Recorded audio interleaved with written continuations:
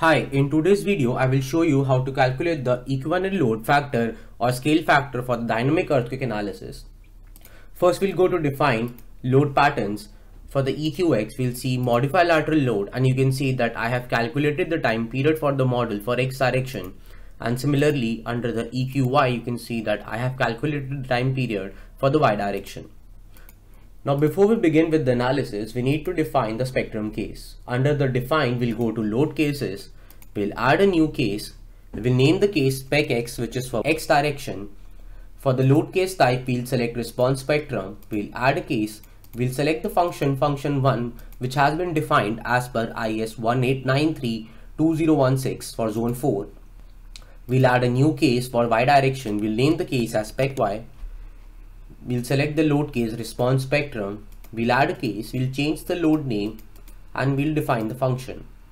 Press OK. Now go to analyze, set load cases to run, and make sure that all of the cases are set to run. Press run now.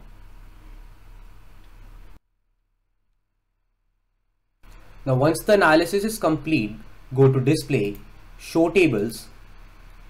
Now under the analysis results, go to structure output and select base reactions. For the load patterns, clear all. For the load cases, select EQX, EQY, spec X and spec Y, and for the combinations, clear all. Press OK. On your screen you can see the values for EQX, EQY, spec X and spec Y as minus 439.87 ton in X direction, minus 439.87 ton in Y direction for EQY, 84.27 ton in X direction for spec X, and 85.97 ton for Y direction in spec Y. Now to calculate the load factor, we'll simply divide EQX by spec X and EQY by spec Y to get the values. You can see the values on the screen. We'll press done. We'll go to define load cases, we'll go to spec X, modify showcase, and we'll multiply the scale factor with the value we have received for the respective cases.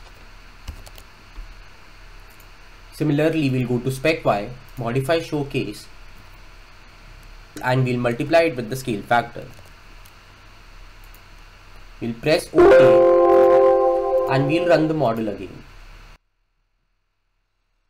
Now once the analysis is complete, we'll again go to display, show tables, and you can see that ETABS remembers our last choice.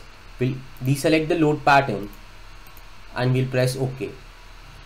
Now you can see on the screens the forces we are experiencing for EQX, EQY, spec X and spec Y are equivalent now. Thank you.